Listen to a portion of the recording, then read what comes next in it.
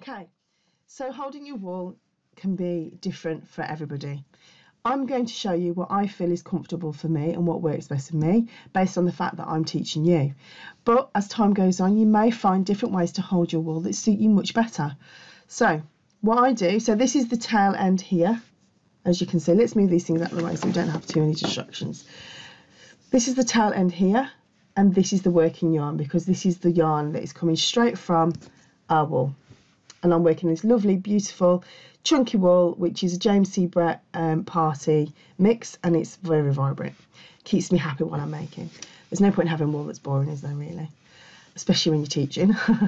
So, keep the tail end. You need at least, I was watching somebody the other day, and they said about hands width. Personally, I would probably go as far as that, from the top of my hand to there, because this is all about weaving in later on, which we will talk about finishing our products in the last chapter. But for now, if we just get into the habit of having a tail that's probably about, let's have a measure. So let's put it there. Probably about between 7 and 8, well, 7 and 9 inches long. You don't have to measure it, but if you just go off a guesstimate, and it's just so that you can weave the end in and you've got enough to cut afterwards. So this is what I do. I take my tail end is always towards me, okay? I then wrap it around my index finger, under my middle finger, and then over my ring finger. Now for some, you may not like that. It may not feel quite comfortable to you. When I'm knitting, one of the things I do is I wrap it around my little finger, just so it feels a little bit more secure, but it's not about being tight. You don't want your wool to be tight. What you want to do is find your rhythm or steadiness, and you can pull it through, and you can then just grab your tail, and your working yarn, and pull it back. What you don't want to be doing, first of all, you need clean hands, clean, dry hands. Sticky hands are going to be your obstacle as a beginner. So if you've been eating or you've been doing other tasks, just make sure you wash your hands and you dry them thoroughly, because wet hands, especially here, the wool will stick. You will also get sweaty hands because you're learning something new, so that's going to happen as well. So you will find that the more stressed you get, the more frustrated you get, you may find that you get hotter hands.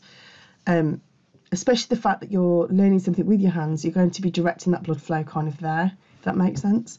So what you don't want to do is you don't want your hands to be tight. So when you're learning something new and you're unfamiliar, the first thing you'll do is you'll clench your hands down, and that will mean that the wool can't transcend through your fingers. It can't transition through.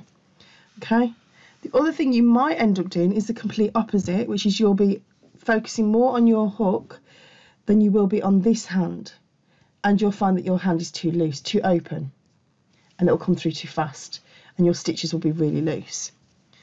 And I know you're going to think, well, what's the in-between? What you want is a semi-relaxed hand. You don't want it overly tight and you don't want it overly loose.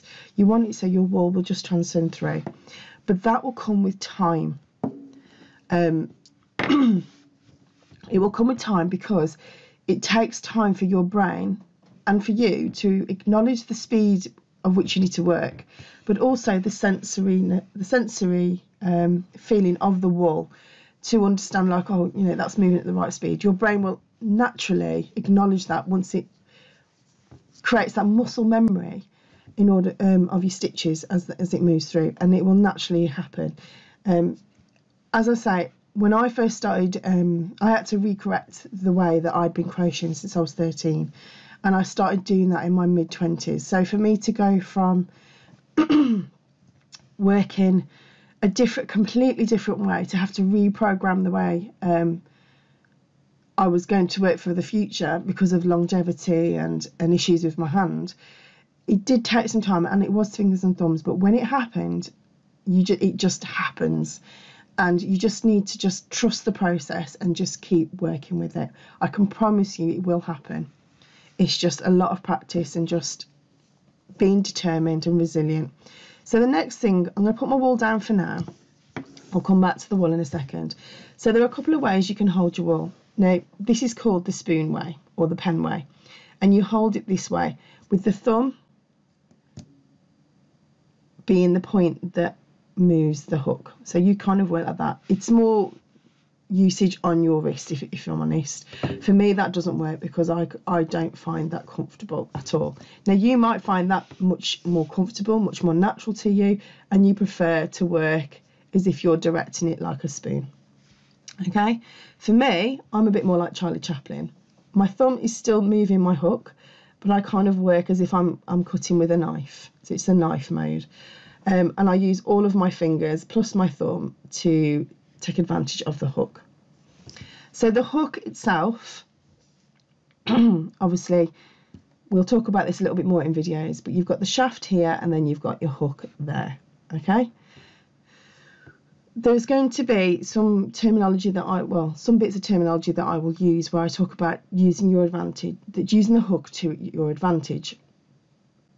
So at times you'll have the hook pulling up that way, and as you go through, you will have it going through that way because you'll use the smoothness to your advantage. Locking in your hook, you'll be turning it around. But again, I will explain this every video, every stitch. We'll go through how we use the hook because I can say it all now, but you're not going to remember it. So it's better to show you in action than it is to every small detail right now. So that's your hook. You can either do it butter or spoon or knife. I find that much more control. I would have thought I'd have been more like that because of all the art that I do, but I found that a little bit more. I couldn't get the dexterity and I couldn't get the movement that I wanted.